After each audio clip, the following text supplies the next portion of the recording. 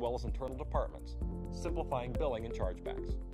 Veeam Availability Suite 9.5 includes all of this, plus much more. Read our What's New document for a complete list of new features and enhancements, and download 9.5 today.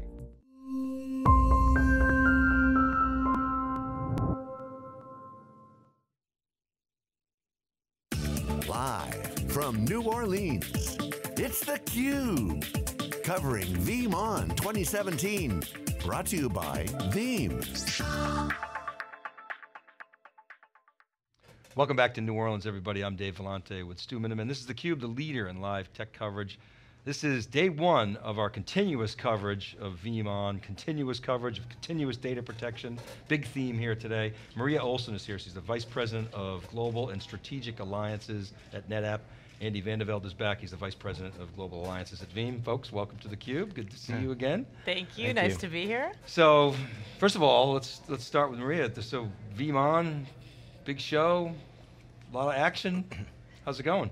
You know, the energy here is amazing here. You know, I remember being at VeeamOn, you know, years before, and what I see here in terms of the number of customers and partners and starting to see the big growth in the enterprise market and all the announcements and innovation that they've made today is fantastic. It's like a groundswell, right? I mean, and so, you know, we've been following NetApp for years. You guys have, you know, the best snapshot technology in the marketplace. The customers love it, and very efficient, and have always had sort of an interesting take on data protection. So, and data fabric obviously is a big theme of NetApp's these days. So explain that to us and we can get into how you guys partner. Sure, absolutely. So most companies think of us as a storage company, but we really have evolved from a storage company to a data management company. We have a full portfolio of products, including all of our all-flash FAS offerings. We did an acquisition, which was our largest acquisition, with SolidFire as well. We also have backup to cloud offerings with our AltaVault offering that backs up to Azure and Amazon. We have StorageGrid Web Scale. You know, we have a very full, large portfolio. What all this allows customers to do, and where NetApp is heading, is in terms of being able to manage and move the data regardless of where it's at. So I call this the gold opportunity. I just came back from Sapphire. You talked to Bill McDermott. He talks about how data's gold. You heard the same thing here with Peter McKay as well. And to me, the whole thing, it doesn't matter if the gold's there, you got to be able to manage it and monetize and do something with it. And that's what NetApp helps provide. So Andy, that sounds very consistent with the strategy that Veeam is putting forth that we heard certainly this morning and throughout this conference. So what's the partnership? Where do you pick up and NetApp leave off, or vice versa? Well, so you know, in the data protection space, it's the ability to manage the data to make sure that it's getting into a form that can be stored and accessed and available as quickly as possible is really what we're focusing on. And you know, to do that, we need partners like NetApp who have the infrastructure assets that we can leverage. You know, particularly as we move more and more into the enterprise business with enterprise customers. Those customers are spinning off a lot of data. They need their data to be available as quickly as possible in the case of an outage or some other disruption to their business. And to do that, Veeam needs infrastructure partners that have robust portfolios that can handle that sort of requirement, and that's where the relationship with NetApp comes into play, and it's been very good for us over the years. I like this notion of data fabric. It has a connotation of fluidity and it sort of reminds me of the Veeam waves here a little bit. So explain more, Maria, if you will, the data fabric. What is that concept? How are customers actually getting value out of it?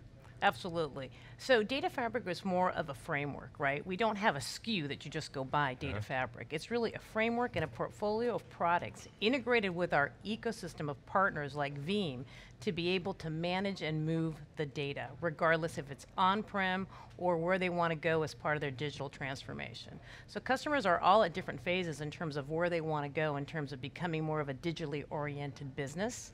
And we help get them there through the journey because of the strength that we have on the on-premise side, as well as the integrations that we've done with our partner ecosystem, specifically, you know, with Veeam and others, so we can help move them in that direction. So when you, to take that a little bit further in terms of, So the customer sees this vast portfolio. Andy, you were talking before about sort of NetApp's infrastructure. It's pretty vast. I mean, it's the leader in its space. What are they asking you guys for? What are they challenging you to do, specifically in the context of data protection? So customers are asking us, number one, make sure that it's simple, right? And that's one of the big value props that Veeam makes, right? Number one. And NetApp. And NetApp too, right? That it's always on and available, right? That there is no disaster that occurs, that the data is there, that we know where it is, that we can manage it, we can back it up. Those are the big things. The third thing customers are asking for is help us in terms of how do we digitally transform our business, right? It's the business outcome that they're looking for, of which the products that NetApp and Veeam does is a subset of that that helps them on that journey so they can actually digitally migrate and become more of a digitally oriented business with our offerings helping in the whole backup and recovery and whole data management space. Yeah, and I would just sort of tag on to that. Customers' consumption models are changing. So they're on-prem, they're in a private cloud, they're in a public cloud. You know, the way that they consume is changing and it's different. And you know, no two look the same. And I think what customers are telling us is, let us decide how we're going to consume. You just be able to accommodate that consumption. And that's really what we've been focusing on. So it's, you know, if it's in an on-prem environment, great. If it's in a cloud, public cloud, fantastic. If it's some hybrid model, that's great too. We can accommodate that, and that's really what customers are asking us, as well as, you know, making sure that we accommodate the various business models that exist. So whether it's, you know, purchasing licenses or some subscription-based models or whatever, you know, they want that flexibility, and that's what they're asking us to provide.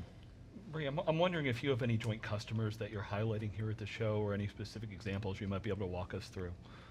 So we have several joint customers. As a matter of fact, I mean, you heard Peter McKay talk about 210,000 customers. Of those, 30% are NetApp, right? So it's a very big area, right? And now in terms of some of the announcement they've made in terms of, you know, supporting NAS in terms of the physical environment, NetApp is a leader in that space, so it's even going to become broader, right? So you saw today in terms of Peter McKay talking about the Denver Broncos, right? That's a big NetApp customer in terms of, you know, the solutions that they have there. Also, Telefonica was announced there, very large service provider. That's another big NetApp customer. So there's a lot of customers in the enterprise space. You know, Veeam's more known in terms of the SMB space, but when you start to look at the momentum they've had, right, and going up the stack, there's a lot of enterprise customers that we actually are jointly engaging with. Go ahead. And I would just say that the more that we penetrate the enterprise market and the service provider market, the more that we're going to need partnerships like we have with NetApp to come stronger, because they're the trusted advisors, the ones that the customers are listening to. It's easier for us just to ride on their coattails into these opportunities than to try to create these relationships all ourselves, and that's what makes this such a great partnership for us. The cloud service customer channel base has come up a couple times today, but we haven't really explored some of the fundamental assumptions behind it. And what I want to ask you guys is, everybody sees the ascendancy of Amazon, very impressive, you know, amazing growth. Yet at the same time, your respective cloud service provider businesses are also growing very rapidly. So you've got the disruption to the traditional legacy enterprise business. We all have covered that very well.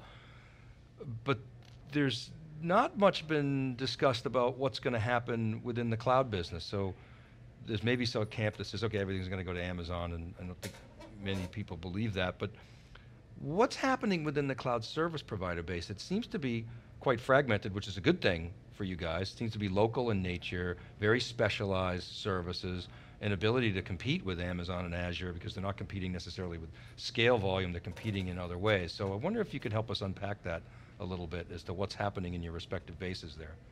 Yeah, so we're seeing a lot of momentum in the service provider space. So we've sold a lot of storage and data management over to, you know, with the large new service providers of the world, right? The IBM Softwares, right? The Azures, you know, Google Cloud Platform, you know, all of them, as well as, you know, the existing ones, you know, the AT&Ts and the Verizons and Telefonicas of the world.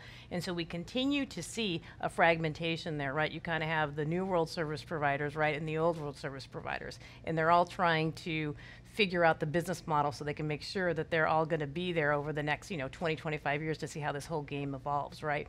But we have a big footprint in both of those camps. And as a matter of fact, one of the things that I love about the relationship between NetApp and Veeam is we're companies that are embracing cloud. We're not fighting cloud, right? We're really trying to embrace it. So we have multiple offerings in terms of NetApp across our storage and data management, across all the new emerging cloud players and the existing one. And Veeam also has, pretty deep relationships they just announced, today in offerings, right, with AWS and with Microsoft Azure as well. Anything you'd add, Andy? Yeah. I think you're right about the market being a little bit more fragmented.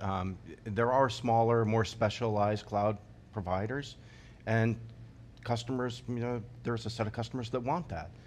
So I think it kind of gets back to the point that I was making earlier, which is the consumption models are changing, and who they consume from in terms of cloud is not 100% consistent. And so we need to be able to deliver the technology that can accommodate whatever that decision is that the customer makes. From a partnership perspective, how does something like this start, and what do you, obviously you say, okay, let's go to market together. That's a logical starting point, but then there's maybe some other integration that has to take place. What do you guys sort of set out to accomplish? What are the milestones, the metrics that you try to, how do you measure success on a partnership like this? How do you know when it's going to work and is working? Yeah, that's a great question. Number one, you first have to have alignment in terms of what solutions you're going to go out there and build. And I think part of the secret of the success of the relationship, if you think back in terms of NetApp made a big bet in virtualized environments, in doing big differentiated offerings with VMware, even though they're owned by, EMC, right? Yeah. And we were extremely successful, 50,000 joint customers. You look at Veeam, they made a big bet with VMware. So our installed bases and the co-innovation and development that we've done already there is already paid off there in spades. So number one, you got to have the co-innovation and the solution that you're building. The second thing is an aligned go-to-market, right? In terms of what is our go-to-market plan, how are we doing that through the channel? Is it a comprehensive program? What does that look like? And then it comes down to people at the end of the day and the culture. Do the companies have really good cultures and people that really want to go out and execute those plans? Yeah, and we have strong alignment at the executive levels as well, which helps because you need to have that sort of strategic vision. You're looking out 18 months, 24 months, are we in alignment? And I think that helps. I would say another strong metric for Veeam is our Net Promoter Score. We're 73, it's off the charts, it's fantastic. That doesn't happen if you're not delivering the right solutions with the right set of partners. And to us, that's just another metric of how successful are these partnerships, particularly the one that we have with NetApp. And actually, I looked at NetApp's Net Promoter Score, and we're 64.